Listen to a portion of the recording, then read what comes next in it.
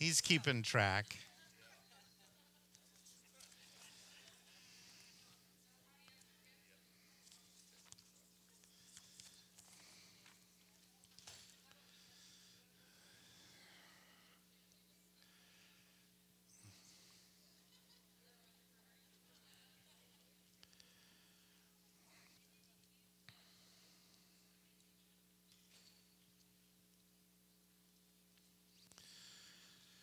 Okay, so Debbie wanted me to explain that the flowers that she got, Nancy painted those because she wanted to brag on Nancy's talent. So there you go.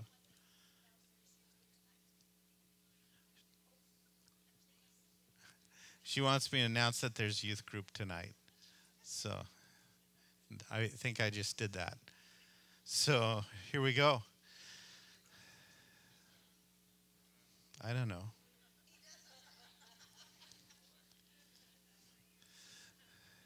It's not my department. So let's see. Where were we? So I do want to say thank you for your appreciation. And, next August will be 30 years that we've been here. And it has been, it has truly been the great blessing of our lives to pastor this church.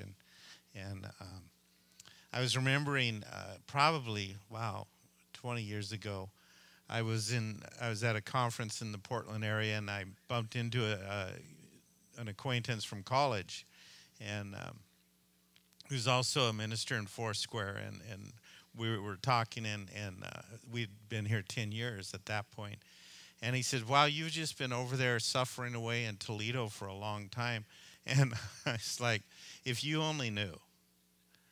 If you knew how great our church was and how great it is to live in our community, that there'd be pastors lining up for an opportunity like the one I have and live with the people that we minister with. And I really do feel that way. And even 30 years has gone by or roughly. And here we are. And it really is a great joy.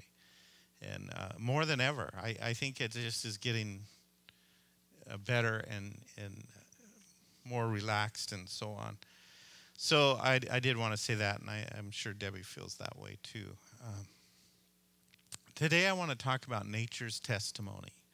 And I'll be looking at some different scriptures. We'll be in Romans 1 in just a little bit, and Psalm 139 as well.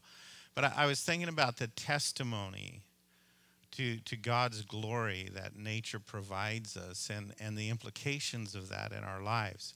Because there are important implications in terms of how we respond to the Lord, how we respond to others, how we recognize what God is doing in the lives of human beings. Now, I would preface that with saying we understand we don't worship the creature or the creation. We worship the Creator. But that's the point of nature's testimony, that creation is a testimony. It testifies of the glory of God and who He is. And if you're not careful, the world will steal that testimony from you. That a lot of times people in the faith become nervous about admiring the glories of creation because people who would deny God turn to creation as their answer. And the point is, God did this. It's His handiwork. And even as I was thinking about that when Debbie showed me the flowers just now that Nancy had given her and that she'd painted it, when she says, Nancy painted that, and you look at it and you say, that's so nice, you realize that's a testimony to Nancy, not to the board with the flowers. And when you look at art, when you look at craftsmanship, when you look at things that people accomplish, you recognize that. And I'll say a little more about it, but it is a testimony of the Creator, the person who creates whatever that is. And in the same way, all that is around us is a testimony to the Lord. And the people that you're in the room with is a testimony to the Lord. And every time when you think of the joy you have interacting, when you look at the marvels of humanity, and you begin to realize it's a testimony to God. And so we want to look at that. that by admiring what God has created, we are confessing that Christ is Lord. And I get a personal kick out of that, because when you realize that, we read in the scriptures that every knee will bow and every tongue will confess that Christ is Lord. But when I hear an atheist telling me how beautiful creation is, they're already doing that. They're worshiping God, and they don't even want to admit it. And I kind of get my jollies that way. And so it's the same with God. Let me read from Romans 1:20. It says this: from the creation of the world, God's invisible qualities, his eternal power and divine nature have been clearly observed in what he made. As a result, people have no excuse. And there's so many things in just that, and I'll dissect it as we go along.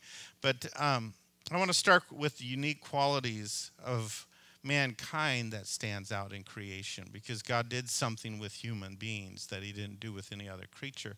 But I think of God's invisible qualities being observed through all that he has done. And you can learn a lot about a person if you look at their craft. And in the same way, you learn so much about God if you look at what he's done. And you've heard me joke about it before. How many know by observation God's not a perfectionist? Right? Yeah, you look in the mirror, you might notice God's not a perfectionist. But God doesn't have perfectionistic issues. The grass doesn't grow at the same rate of speed. Flowers aren't perfect. There's something, God doesn't have those hang-ups. And by the way, God doesn't apparently have a problem with dirt, because the earth is made out of it, and so were you, right? Or certainly Grandpa Adam. And so we think about that he's different in these ways. But when we think about the unique qualities of mankind, and I think it's important, because I was thinking in the book of James, and we'll deal with some of it next week, because some of you may not want to be here next week. I'm going to talk about anger, but it makes you angry that I just said that. But in the process, I was thinking about that passage of scripture in James that says, blessings and cursings should not come out of the same mouth. These guys are already making plans to be gone. Blessings and cursings should not come out of the same mouth. And then it says, with the tongue we praise God, and then we curse man who's made in the similitude or the likeness of God. And these things should not be so. And when I think of the glory of what God did when he created man, that man is a marvelous work of God, that in that discussion we have to be careful with what we say and how we respond to other people. And one of the reminders that I think is so good for us to always have is, if you just knew that person's story. And, context is so revealing when we think of the context of people's lives. If you knew the person's story, you wouldn't be so critical. And I think of that, the phrase, if you knew what was going on, you'd actually know what was going on. And every once in a while over the years, someone would say, I can't believe that person's acting like that. And all I can think of is in my mind, well, if you knew the story about them I knew, you wouldn't care. It wouldn't matter, because you know their story, because context is everything. And so we as we look at what God has done in people, and the very people you're in the room with, and the people you live with, your family, even the ones that kind of push on your rough edges a little bit, if you thought about the glory that they are, the miraculous nature there, you'd appreciate who they are and who God has given you more. And so we think about babies, right? When you're young parents and you're having, particularly I think of your first child. If you have a lot, some of you moms are crazy. So, by the time you have your last child, it's like no big deal. You have a baby and go have a cup of coffee, but probably not. But your first one, you worry a little bit, right? And so you remember those moments. And what's the first sound you want to hear? And what's the last thing you want to hear the rest of their life? But isn't that the sound of life? Isn't it the sound? And you know, we're often will remind parents, you know, they worry their kids make a little noise or they cry, and it's like, that's the sound of life. That's the sound you want to hear.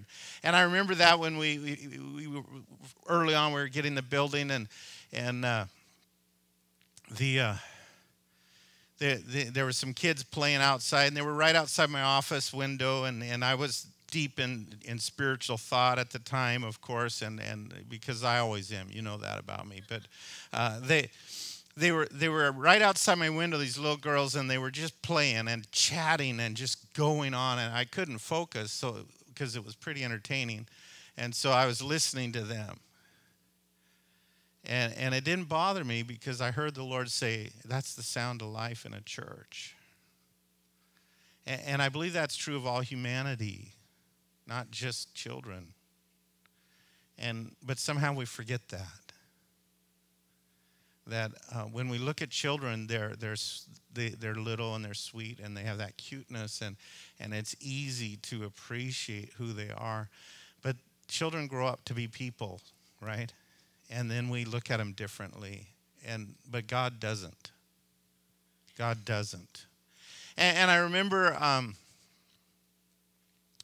when I was driving, I was hauling chips, and I was driving up 101, driving my chip truck, and I saw this gal,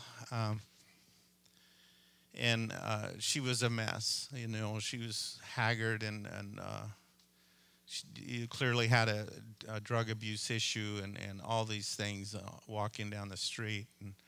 And when I looked at her, God, through the Spirit, showed me this happy little girl dancing.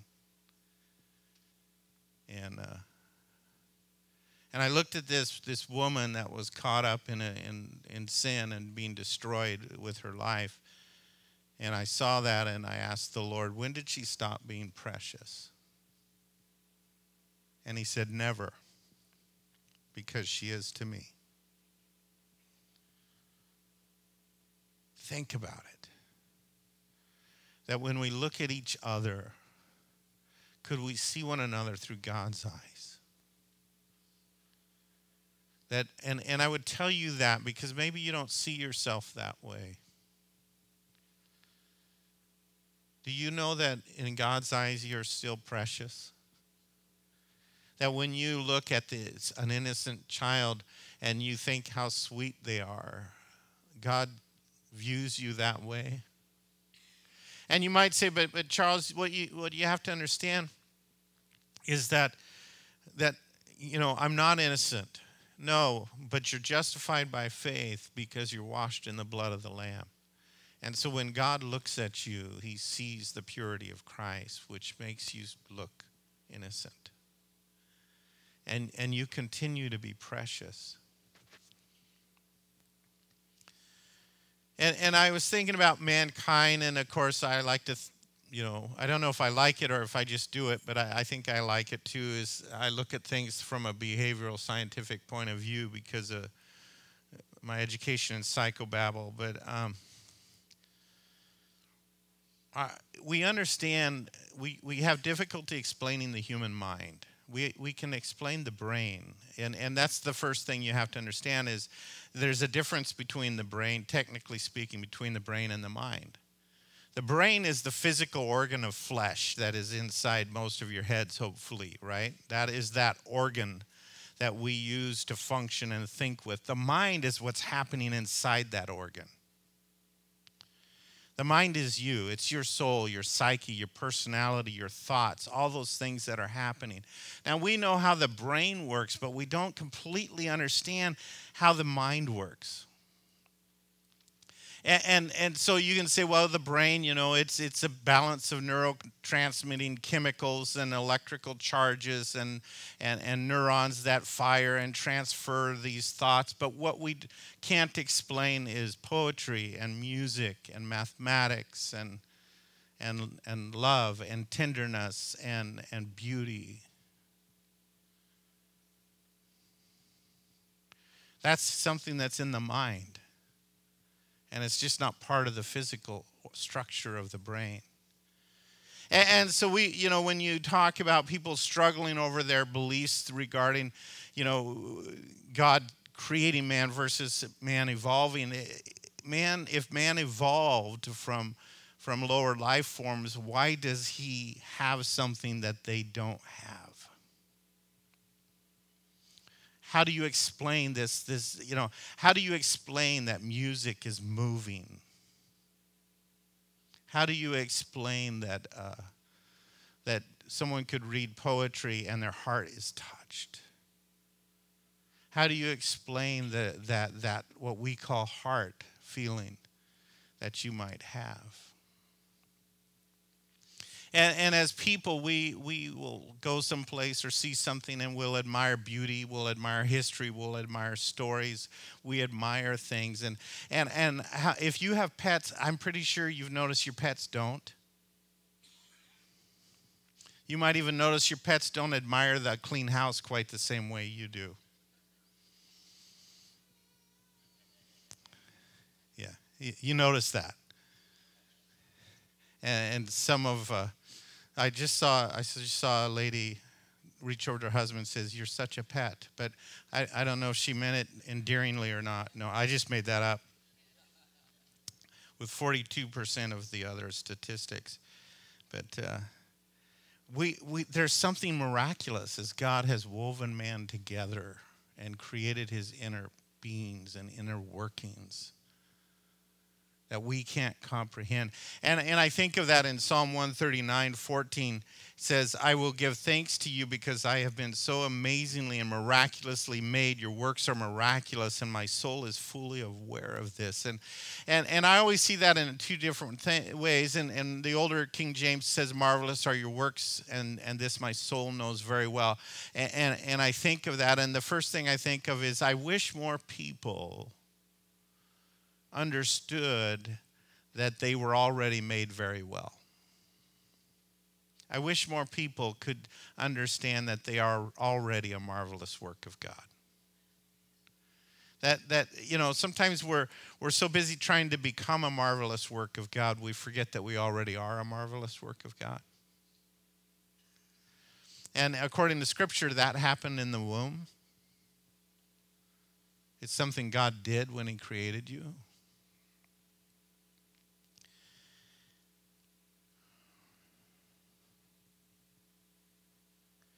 And another scripture I want to look at, because we see the connection between the two, is Genesis 2:7, when God breathes life into man. And it says, "Then the Lord God formed man from the dust of the earth and blew the breath of life into his nostrils. The man became a living being." And when we look at creation, that's unique about human beings. That if you were to read up a little bit, if you went back into creation and you read a little bit, you'd find out that the animals were also formed from dirt. But they didn't get the breath of life. It just says they were formed from dirt and became living beings. But when he gets to man, and remember what God said, "Let us make man in our image, our likeness, our similitude."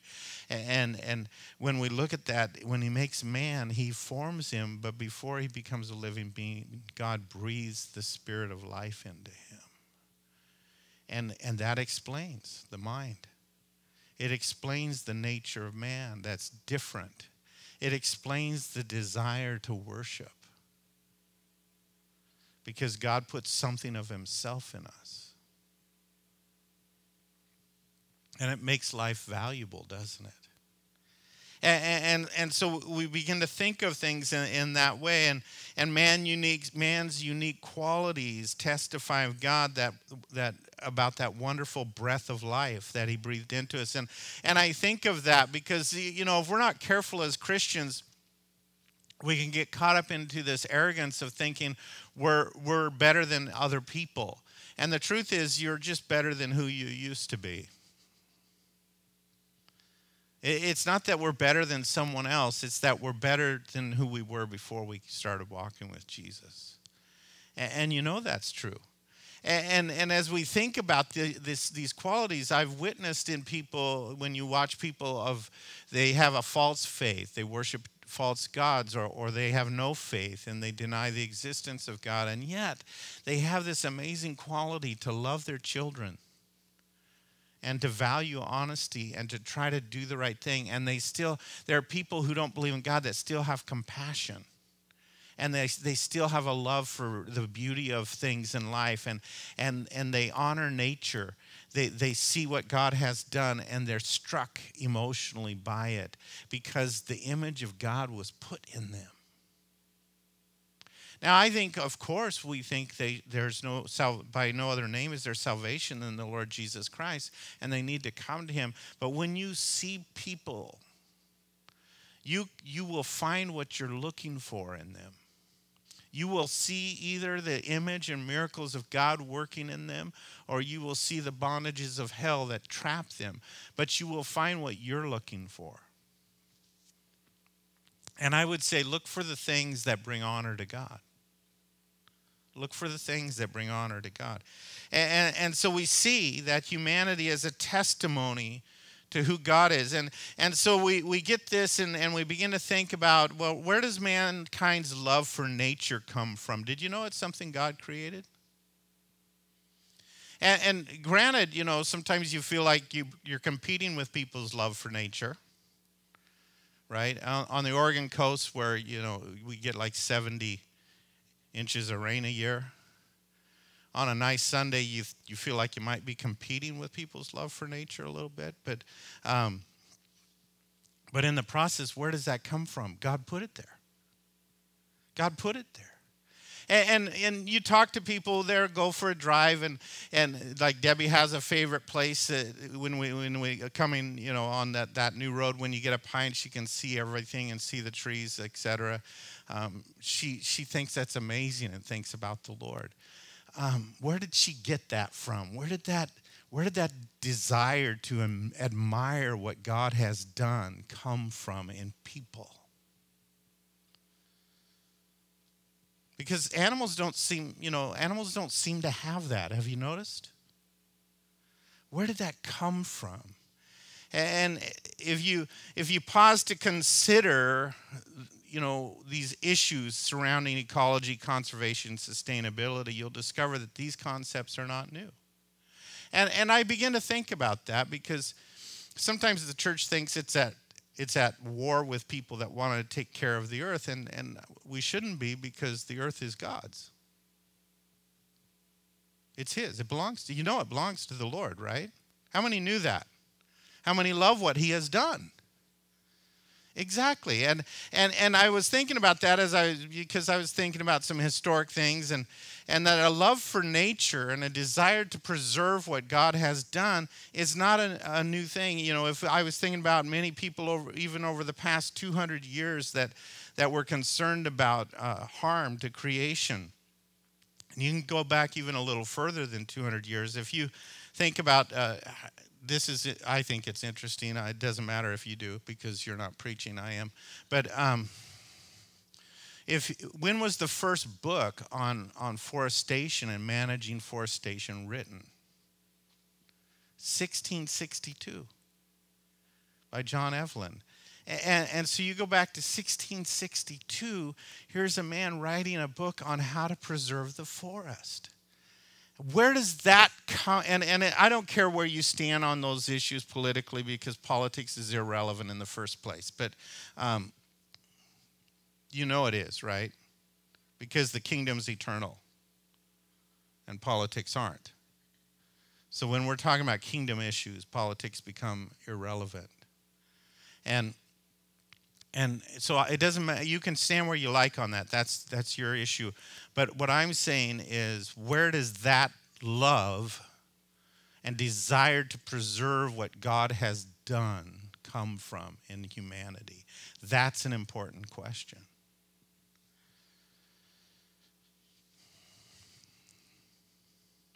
Isn't it? And as we go back and we look and we realize if and you can go back further than 1662. If you read the Old Testament, you will discover a love for nature, particularly if you read the Psalms. Don't you discover a fascination with all that God has done? And you begin to think, where does that come from? And in fact, I think it's the arrogance of our current age and time to think that conservation is their idea. I think it's arrogant that we live in a time when man thinks that no one thought of preserving creation until they thought of it. Because people have been concerned with this for a long time. And man has long loved what we call nature and its beauty. Throughout history of the known civilization, humanity has adored and sought to preserve that which God created. That's a testimony to God. Did you know that's a testimony to God?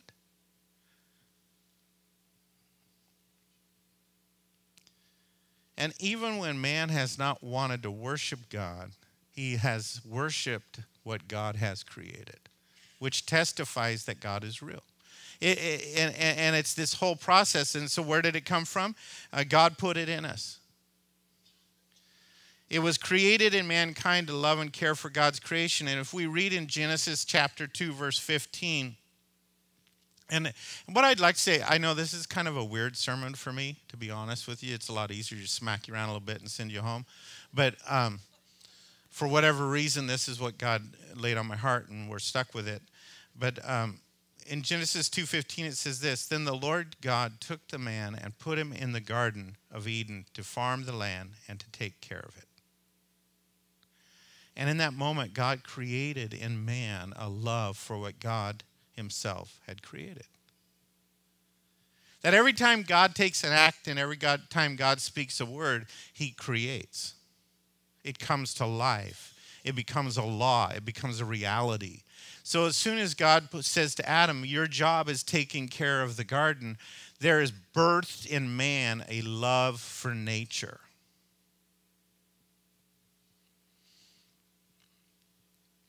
Now, I know there are things about nature that aren't as lovely. I don't know if you've ever thought of that, but, most people I talk to at some point, they like watching some of those nature shows where you see all these things going on. And I think some of the nature stuff we watch, we think is really neat because we have television, not smell-o-vision. Because nature smells like nature. And sometimes that's good, and sometimes it's not. Yeah. And so I get that, but when we think of God put it in us to want to love and value nature, and so when God places man in the garden to tend the garden, he creates in man a love for what God has made. And we are still seeing evidence of that even in people who despise the name of Jesus. Because though they would despise his name, they cannot escape that which he put inside them. And that should remind you that God is real and he's living and he's powerful and he's significant. And it should bring up within you a desire to praise and worship him. And so if we look at it, and the God's Word translation says you're there to farm it. And if we look at those Hebrew words, actually, I want to go back just for a minute and reference us being made out of dirt and the animals being made out of dirt, because in Hebrew it's two different words. So the animals are made from the soil. All right? Man is made from the waste of the soil. And that's so animals are made from better dirt than human beings, according to the Hebrew text. What makes man special? The breath of God. The breath of God. And so you might think, well, and I think that's significant, because people will look at themselves and they'll think, well, I don't have a lot of, natural gifts. There's not a lot to use. God didn't give me much to work with here. Why did you think it's funny when I pointed at myself? And you really think that's true, don't you? Yeah, I can tell. It's all right. It is. God didn't give me much to work with here, and I get that, but the reality is that's not relevant to what God does through you. God's power isn't limited by your limitations. And so when we think about, animals are made from better dirt, better soil than man is made from. But man is better because God breathed into him.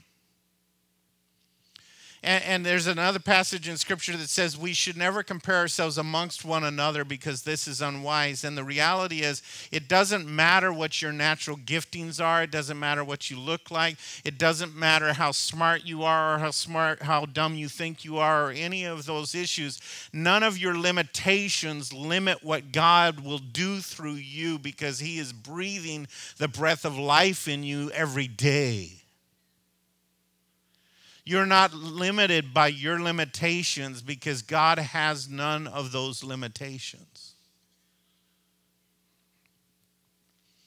And when we think of the scripture, it says, in our weakness he is made strong, or in reality his strength is manifested in our weakness, that those very limitations become a testimony to the power of God as he moves through you.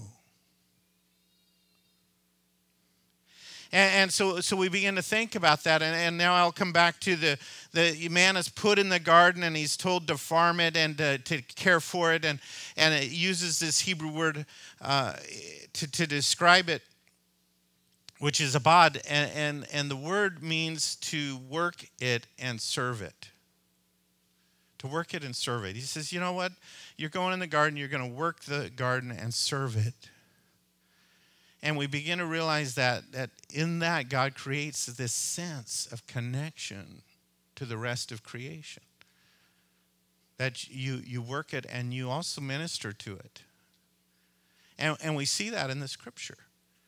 And it doesn't matter. You say, oh, Charles, you're preaching on ecology. No, I'm preaching on the Lord and all that he's done. Don't get lost in some earthly issue. That when you see people wanting to work in and serve and minister to our planet, to this earth, you have to know what God has done when he wove them in their mother's womb.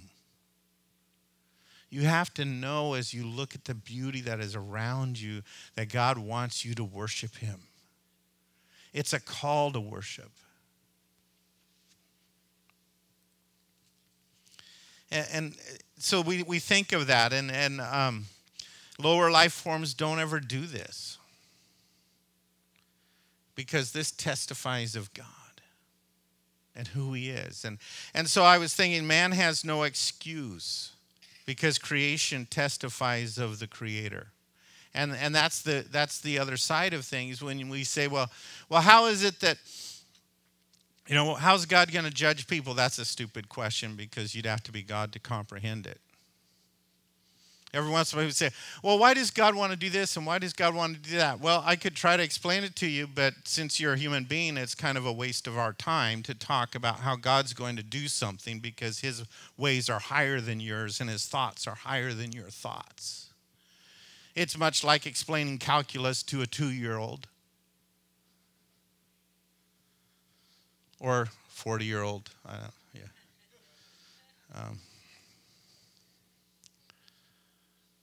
But we don't think God's higher than us. That's why we always want to judge his point of view. We always want to wonder why he's doing, we think God should give us a reason for his thoughts and plans and judgments. Why should he have to? So we come to this issue that man has no excuse. And of course, in the natural science community, it comes down to the struggle of intelligent design that there are those that don't like the phrase intelligent design because it implies intelligence and a designer instead of chaos. But every time we look at something that's created, that's of beauty, we know there's a designer. And you think, well, what are the odds? Like let's say that you you had a bunch of river rock, and somewhere in the river rock there were also agates mixed in, which happens sometimes. And you want to cover the front area of your yard with some river rock, and there's agates in there, and you think, well, what I'll do,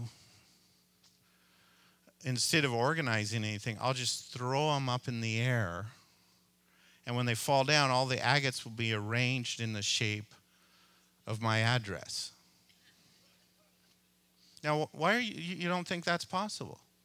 How many don't think that's possible? Okay, some of you didn't raise your hand, which indicates you think it's possible. So you're weird. But anyhow, just to clear that up, it's probably not possible. How many times do you think you'd have to throw these rocks in the air for them to fall and allow the few agates in there to spell your address? Like a Google of times, right? Just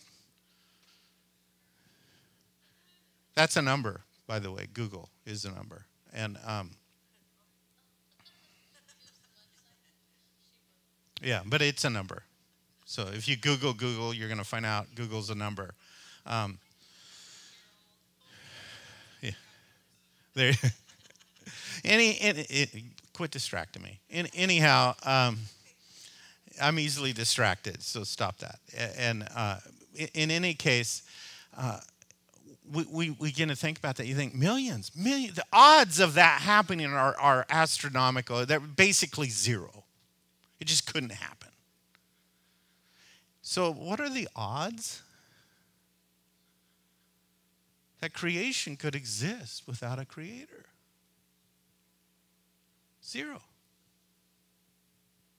That's the point of intelligent design.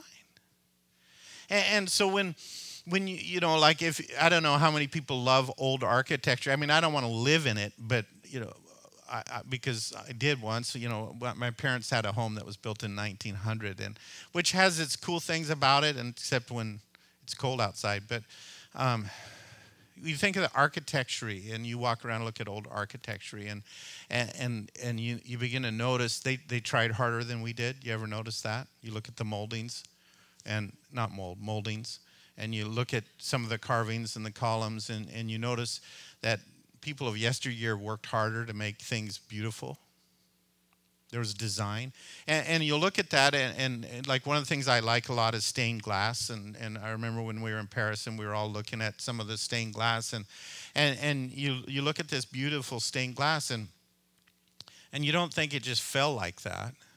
You immediately see it and know someone did that painstakingly. That's a pun right there. Painstakingly put each pane in and worked that in and made stained glass. Made stained glass. And you have to stop and admire the people who did it. Because intelligent design implies an intelligent designer. And in that way, nature implies God. And we must worship him. We must admire him. And I was watching a video you, Dave, just like a couple days ago, smelling a tree.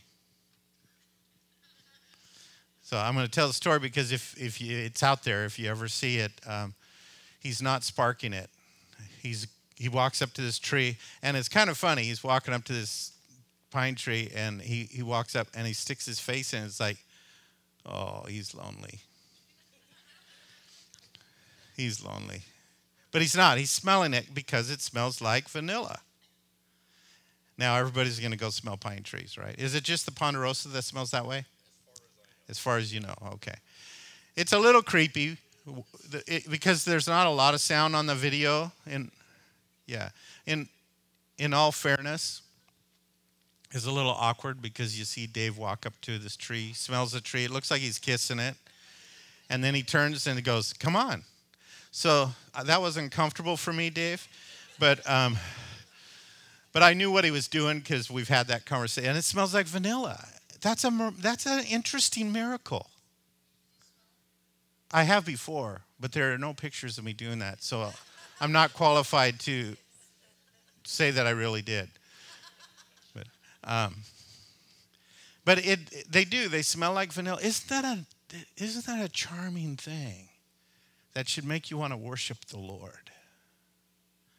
And but it implies what? Intelligent design. And so Romans 1:20, from the creation of the world, we read this, I want to read it again. From the creation of the world, God's invisible qualities, his eternal power and divine nature have been clearly observed in what he made. As a result, people have no excuse. And that's where we're at. People have no excuse because everything around them testifies of the Creator. And in fact, I had one of my teachers in Bible college was a scientist. And he taught science, and he was later teaching. I had him for prison epistles, and one of my things over the years is periodically I'll be talking to people, and I always get curious. How do you come to the Lord? And his name was Morris, and he said, science led me to Christ. Science led me to Christ. The more I learned about nature, the more I understood there had to be a God. It wasn't, for him, it wasn't the church. It wasn't a neighbor. It wasn't someone else. It was, he saw in creation that which testified of God, and he came to Jesus. That should inspire worship. And so we see God's invisible qualities are observed along with his eternal power and divine nature. And ultimately we realize this: man precisely ponders the concept of God because there is a God. It's not, people say, oh, people created God in their own minds. Why would a man who evolved from a lower life form in the vacuum of the existence of God ever ponder the existence of God? See, that's a question no one asks or answers. But the reality is people think about the existence of God because there is a God. Because he does exist. And he's on your mind. And I've learned that over the years. People will say, I feel like God's telling me something, and usually, and the first question I might like to ask is, well, do you agree with him? Because if he's telling you something and he's disagreeing with you, that's a good chance it is God.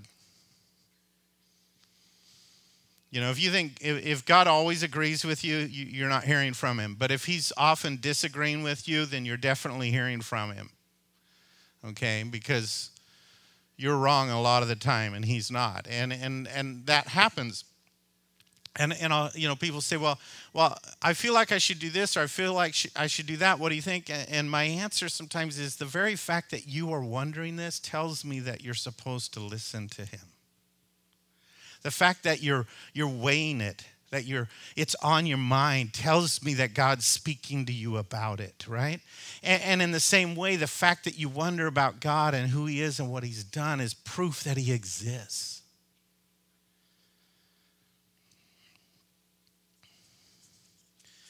And so these are good things. So we're going to wrap this up. God breathed into man, and when God breathed into man, it sparked a living being that is connected by the very breath of God. And that we're connected to him. We have no choice, and consequently, man has always pondered the concept of God. As a result, people have no excuse. The other thing I've learned about pastoring for close to 30 years. Well, actually, I have pastored more than 30 years because I pastored somewhere else. But the one thing I've learned about it is people often say they don't think of things that they're thinking about. Right? And people will often say they're not convicted of something that they're completely convicted about. And they'll say things like, I never think of that. Yes, you do. And we know you do. And that, because that's the nature of man, right? The nature of man is to declare his own righteousness, which is the fallen nature. The nature of the divine is to declare the righteousness of God. And so we begin to see this point that man has no excuse. To deny God is to go completely against your created nature and purpose. To deny God is to go completely against your created nature and purpose.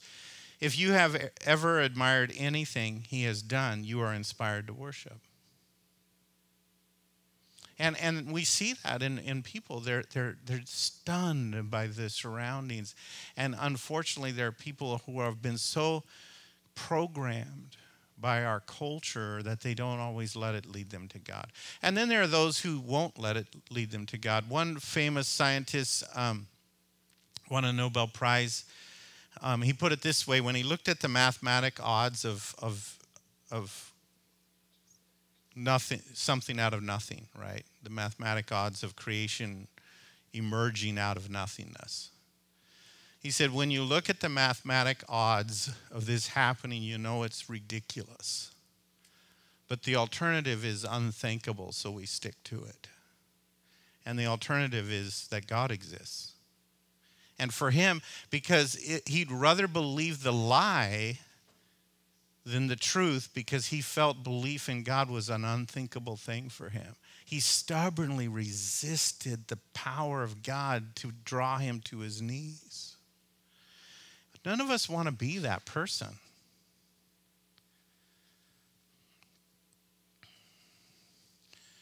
The very blindness of foolish and darkened hearts of our day testifies to the existence of God. The very blindness. And so you think about that. How many know people believe in some really ridiculous things nowadays? And nobody seems to care. Right? Nobody cares if you believe in Santa Claus. Even if you're an adult, they just think it's weird, but nobody cares. There are people that believe in aliens. I wasn't going to go there, but yeah.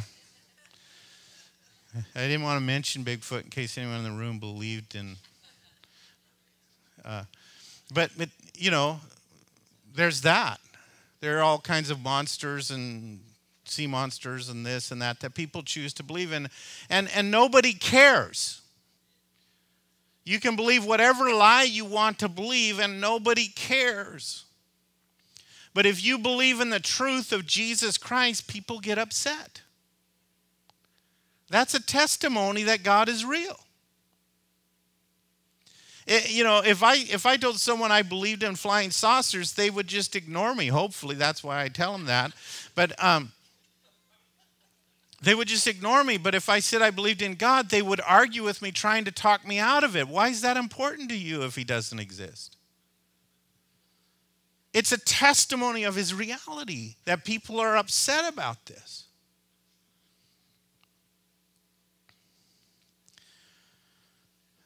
But see, why are they upset? Because they are under the darkness of the father of lies. They're in bondage to the father of lies, and Satan hates the truth. Romans, I want to read some more, because we really looked at Romans 1:20. I want to read the following verses so we get a little more context here, describing mankind that rebelled against the Lord. Starting with verse 21. They knew God, but did not praise and thank him for being God. Instead, their thoughts were pointless, and their misguided minds were plunged into darkness. While claiming to be wise, they became fools. They exchanged the glory of the immortal God for statues that looked like mortal humans, birds, animals, and snakes. For this reason, God allowed their lust to control them. As a result, they dishonor their bodies by sexual perversion with each other. These people have exchanged God's truth for a lie. So they have become ungodly and serve what is created rather than the Creator, who is blessed forever. Amen. So when I read that, I think of this, that this passage describes the culture around us is evidence of the reality of God.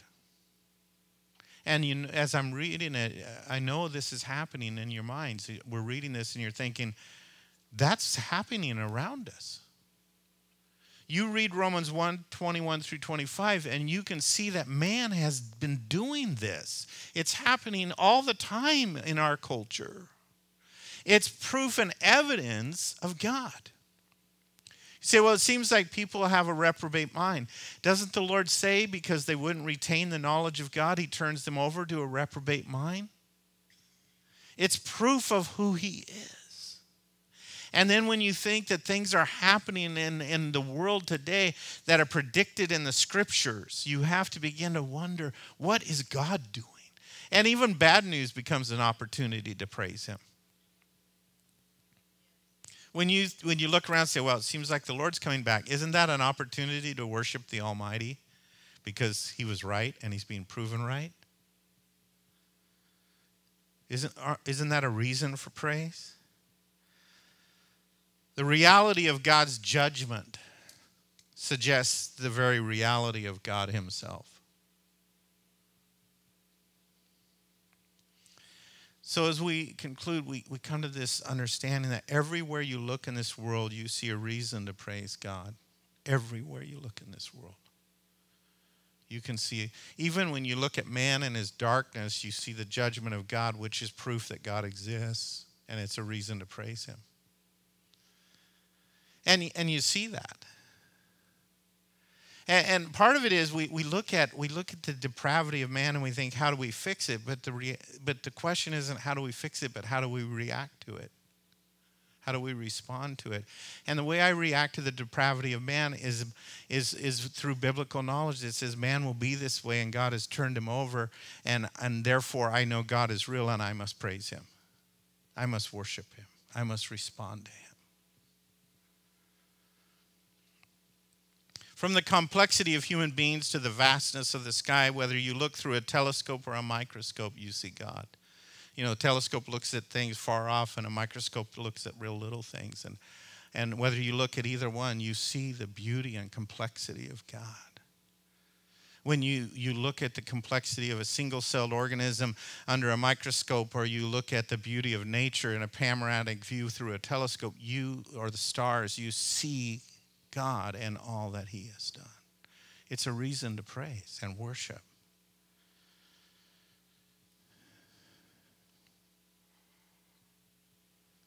Now, there will always be, as there has always been, until the Lord settles things, there will always be stubborn non-believers. It's there. It's a real thing. There's nothing I can do about that. Right? I can't fix them. I can't make them think differently. That will be the case. The day of the crucifixion, the thief Barabbas had a bigger church than Jesus had. I can't fix that. But what concerns me is how many Christians are going through life without noticing all that God has done and letting it inspire them to worship. And when we come here, we drive, just because we live where we live in Oregon, we're surrounded by nature. And I forget that sometimes till people come